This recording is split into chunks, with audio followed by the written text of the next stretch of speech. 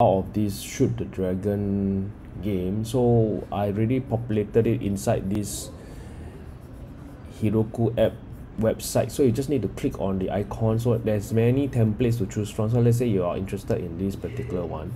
Click on it and then change the variable. Just look at it and then see. So the end game message, the question. So let's say for example, this instead of question 1, select the simile. Maybe say it's question 111. Okay, then you make all the changes to the question 1. So the question 1 will have a text, and then the options are the text 1, text 2, text 3, text 4.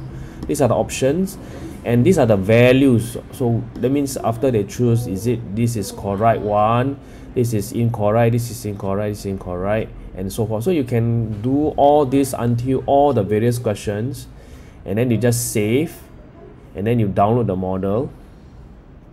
So remember, I made a change to the particular value. So now I come to my download, and then I can now launch the new simulation. Let's take a look at the new simulation.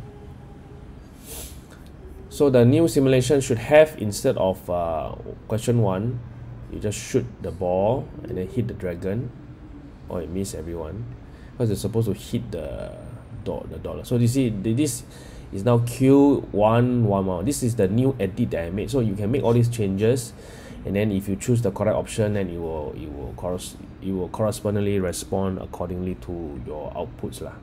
So enjoy editing the game. Yeah, let me know if you find any problems with the simulation.